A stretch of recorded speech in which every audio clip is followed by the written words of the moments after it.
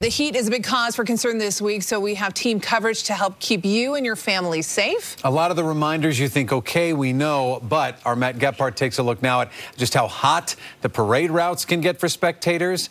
First, news specialist Kara Bracken hears from a Spanish Fork family who's hoping that their scary story from their deck will serve as a warning for others.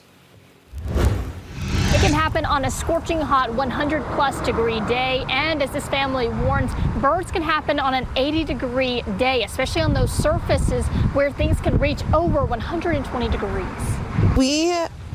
We knew it could get warm, but they didn't know it could get hot. Really bad second-degree burns. Dangerously hot. Around this time last year, Mavis, 10 months old, climbed up here to their deck landing. An 80-degree sunny day, Sarah Hall was in the yard when she heard her crying, Mom rushing over. I look at her hands and her skin is just melted off. After a trip to the ER and the University of Utah Health Burn Center, Mavis went in for multiple checkups over the course of weeks. That type of thing, the time just kind of stands still. Didn't know that in a matter of seconds it would give her such major burns. Dr. Chris LaChapelle, a burn surgeon with the University of Utah Health's Burn Center, says people come in with burns caused by unexpected places once temperatures hit 100 degrees plus. Porches, patios, patio furniture, the car, seat belts, car seats, leather seats, as well as playgrounds and sand. He says they see people of all ages coming in, from children to older patients. Adults that get pavement burns from walking on pavement in their bare feet.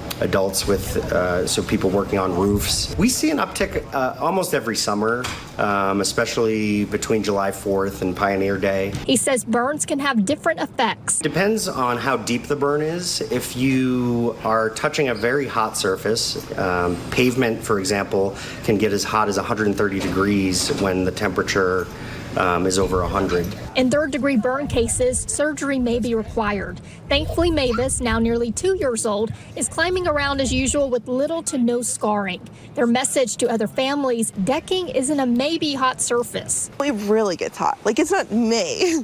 It gets dangerously hot. The family says they have all their kids wearing shoes when they're going outside, plus they're using different doors to make sure that they don't burn themselves when they go outside during those hot times of the day. Now, we're also hearing from that burn surgeon. He says a good rule of thumb to stay safe is to place the back of your hand on those surfaces, and if it's too hot for you, it's too hot for everyone else. For now, they're reporting. I'm Kara Bracken for KSL 5 News.